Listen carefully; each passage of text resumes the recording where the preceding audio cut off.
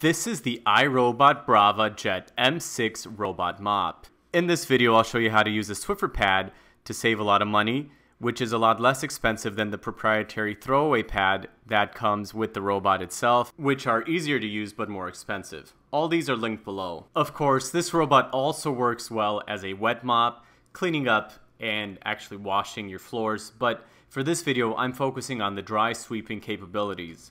And iRobot does sell reusable wet and dry pads. However, for those who are looking for a disposable option, I think I have a solution that's also somewhat economical.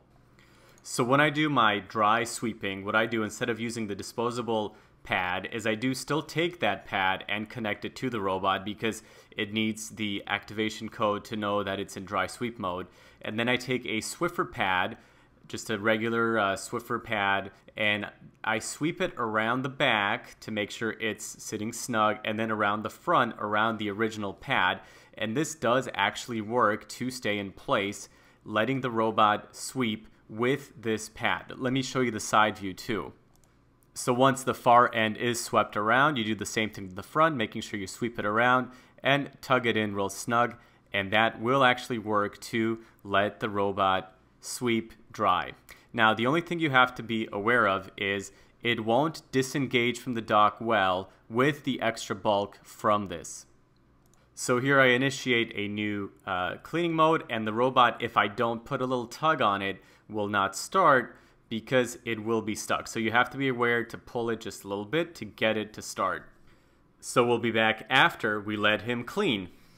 All right, so let's see how he did at the end of a cleaning job. And you can see the Swiffer pad picked up a lot of debris, a lot of dirt. And now the nice thing about this is you can just take it, fold it, throw it away, and the initial pad is still available. And overall, I've had good success using this method, saving a lot of money by reusing the same disposable pad on the M6 and instead using these disposable Swiffer pads instead.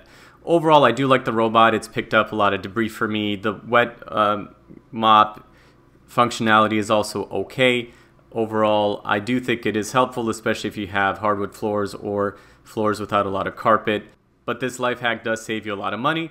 And if you have other life hacks or other ideas, put them down in the comments and let me know how you like your little robot.